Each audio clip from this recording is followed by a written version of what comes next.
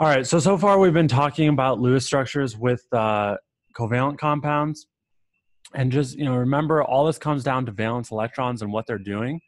And so sometimes you're going to form an ionic bond, sometimes you're going to form a covalent bond, and you need to have the right valence electron configuration in order to form any bond. So two heliums, for example, they're never going to form any type of bond.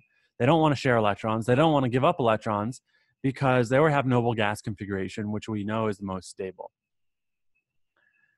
And so you can write Lewis structures for ionic bonds too. It's pretty simple. And so we've mentioned like sodium chloride. You're going to put the ions in brackets, and then you're going to put electrons around the atoms, and they probably will have a complete octet or no octet, which is basically a complete octet but one principal quantum number lower. Right, so like chlorine started out with 7 valence electrons. Here it has 8 valence electrons. Sodium started out with 1 valence electrons. It gave that electron to chlorine, hence has 0. Right, and that's an extended solid.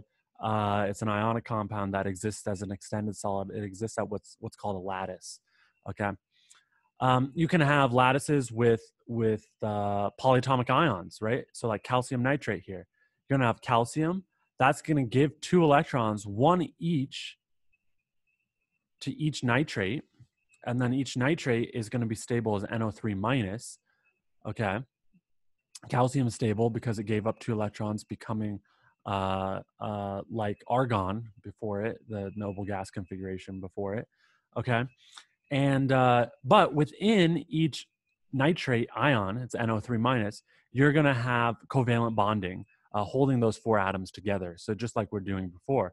So now the structure, right, has covalency in it, covalent bonds in it, and it has ionic bonds in it. That's very common for more complicated molecules to have both types of bonding motifs.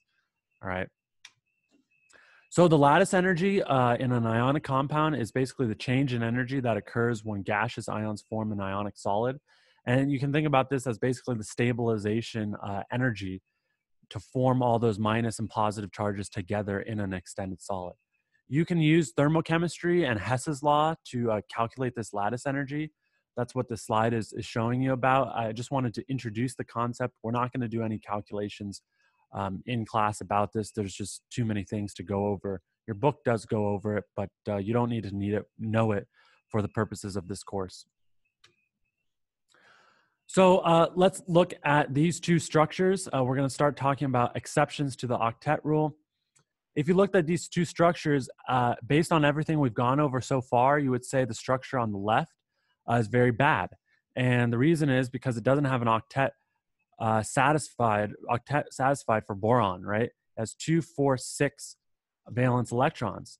All the fluorines have 8, and that's good. And now look at the structure at the right. Boron has 2, 4, 6, 8, good for boron, and this fluorine does too, 2, 4, 6, 8. So the one on the right looks correct. But in reality, this is the better Lewis structure, the one on the left. So why is that? This is an exception to the octet rule, okay? And the reason where this exception comes to place is because boron is pretty electropositive, and fluorine, as we know, is the most electronegative element. And so fluorine really wants electrons. And so if you calculate the formal charges for this structure on the right, fluorine is going to have a formal charge of +1. We can go through that really fast now, right?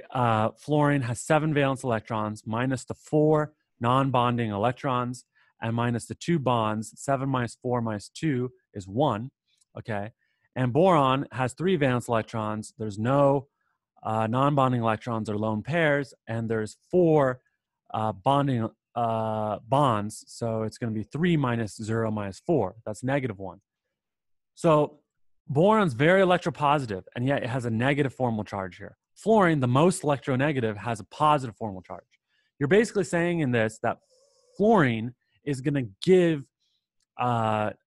electron density in this double bond to boron, and that's not going to happen. Fluorine really wants electrons more than any other element.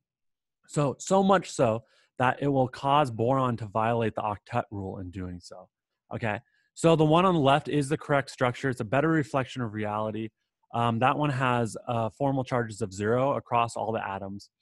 Now, is it a super stable structure or super stable compound? No. This compound, boron trifluoride, is very electron deficient, and it wants to react with anything it can to basically steal an electron. The boron does. And so these can have, weird properties and be generally pretty reactive. Boron, since it's pretty electropositive, you will oftentimes show this exception where it'll only have 6 valence electrons.